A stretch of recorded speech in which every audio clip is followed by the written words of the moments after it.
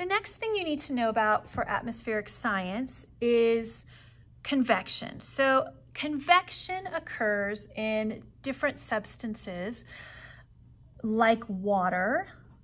So water in the ocean, water in other places, magma, so with plate tectonics. It also occurs in the air. So right now with atmospheric notes, we're going to be most concerned about the air. So here is the process of convection. So what happens is this, and here's where your colors will be helpful. If you have a red and blue, or even orange is fine.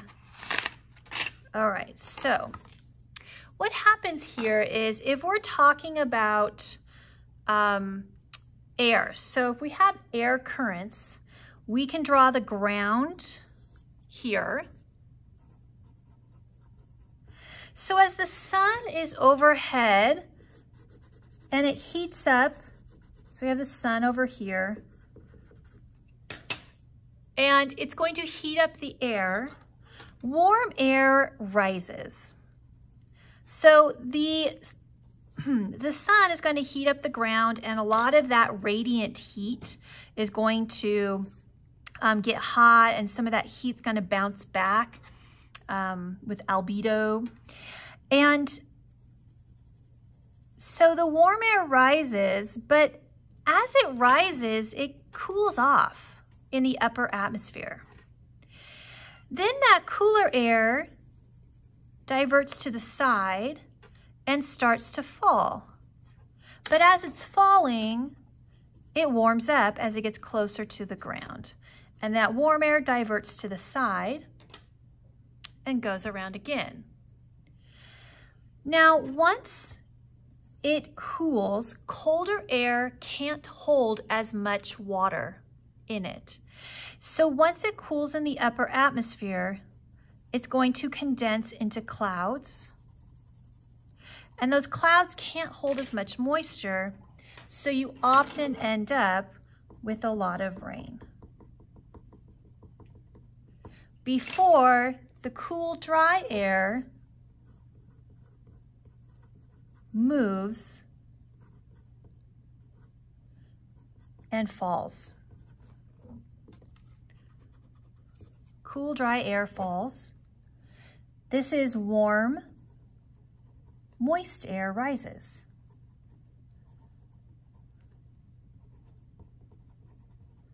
And again, we have rain there. So this is the process of convection currents in the atmosphere, so with air. Now, sometimes they're called convection currents, sometimes they're called convection cells. So over here on this diagram, they're called convection cells. So this process happens, let's see, here's our equator, here's 0 degrees. And at 0 degrees, the equator, you may know, is very wet.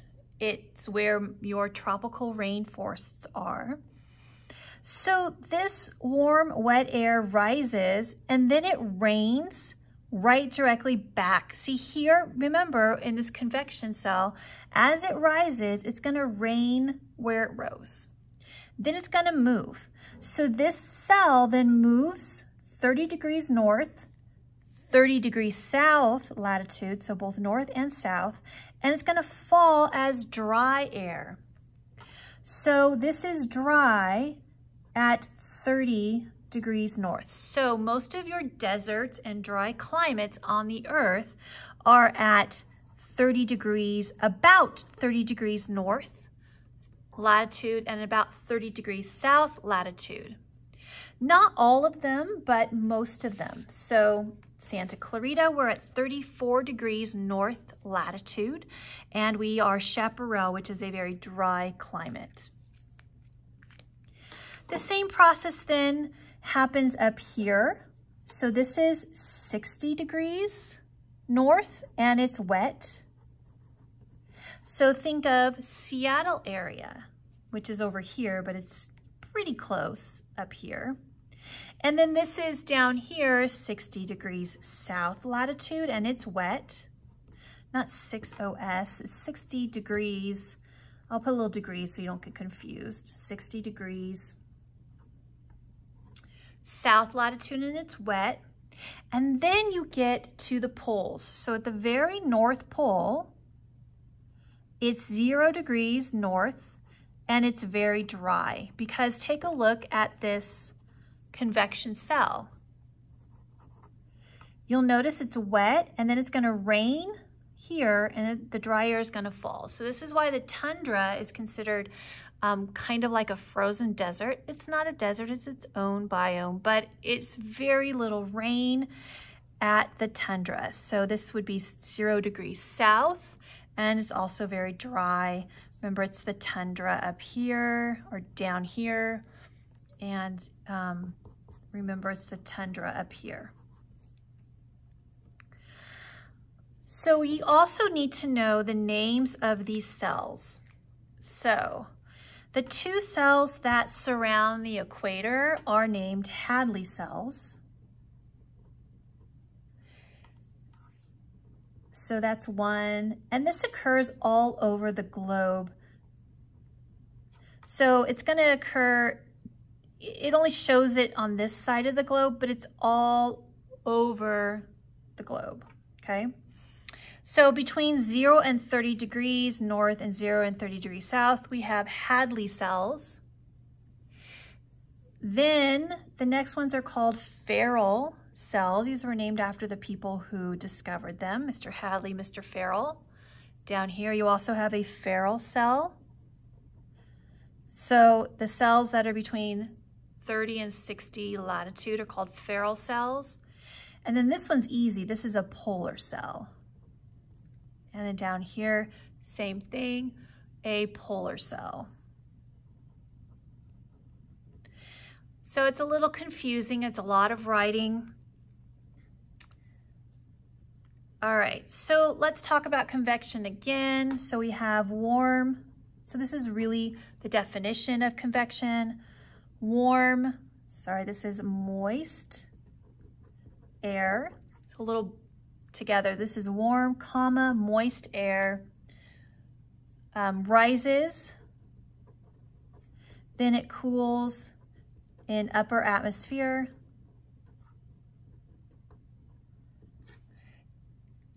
and when it cools, it drops its moisture because cooler air can't hold as much moisture.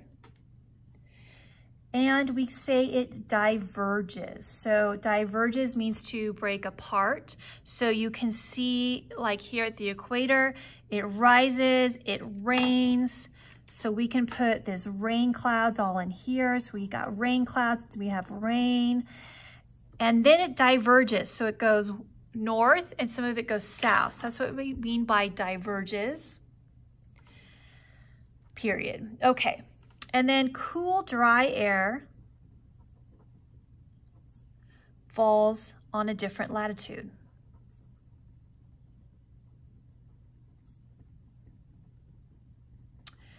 Okay, and so this is why, again, most deserts are found at around, not exactly, but around 30 degrees north and south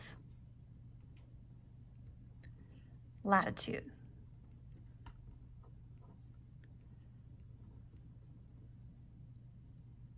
Okay, and that's the reason why. My writing's a little messy, I apologize.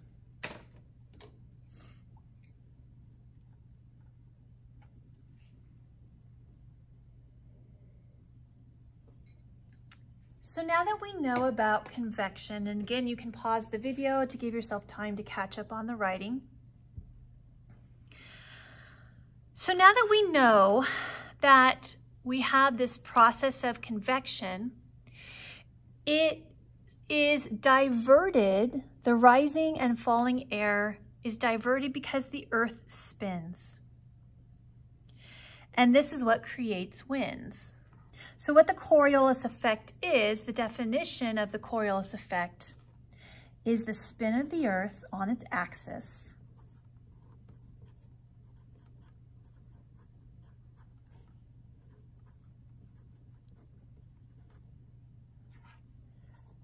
and it diverts substances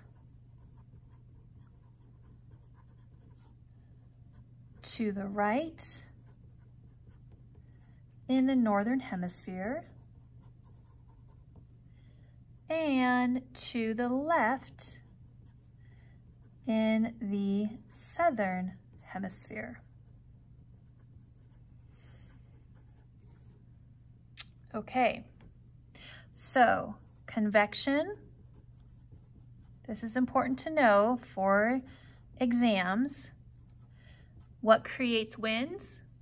Convection cells and the Coriolis effect equal winds.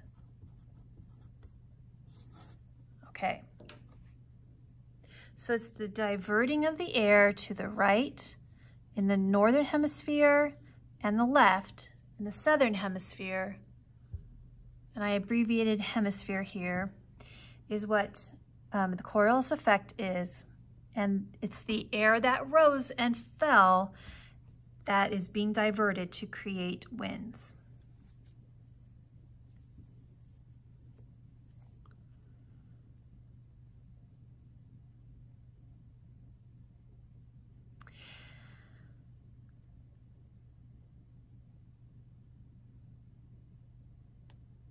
So when you're looking at this diagram, it's kind of weird. You're like, well, aren't they both going to the right? It depends on the angle of how you view it. So if you are viewing it from straight on, or if you are viewing it from top down.